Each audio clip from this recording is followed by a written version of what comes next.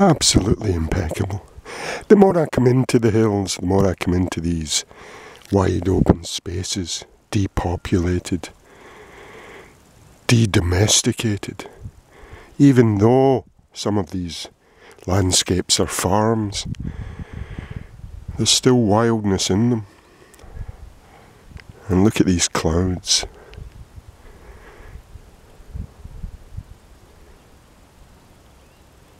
And the more you come into the hills, the more you realise everything's alive. Everything has consciousness. Everything taps in to the great conviviality, the great colloquium.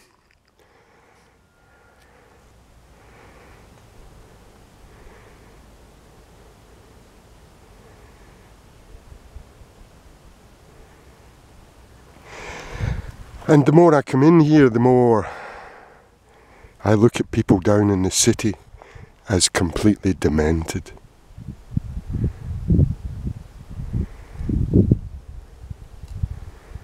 Especially if you have a job. Because let's not forget it, job is short for jobby. And a jobby is that which comes out of your arse. And so a job today is not work. It never was. The real work is the real corpus, not the corporate that has hijacked the corpus, taken its name, taken its vital statistics, and enlarged it.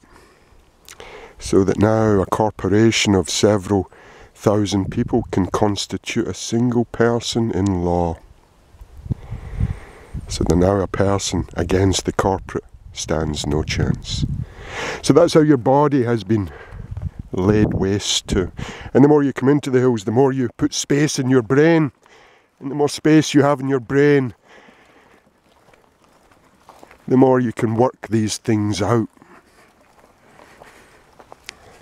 And see things as they really are. And once you start seeing the city for the wasteful, profligate and filthy entity that it is, and all jobbers as prostitutes, in the true sense of the word, as institutors of progress. That's what a prostitute is. Then you'll start avoiding the city and start escaping from it. This is what real courage is. Courage consists in getting away from the violations, not in contributing towards them. And certainly not burying your head in your hand with your security blankets and your Barbie dolls and your dummies and placaters and pacifiers, and forgetting that the nonsense is going on. You need to stand up, develop that backbone and brain, and the only way you're going to do that is by getting back onto your own 2 feet and back into your own body, back into the cloud.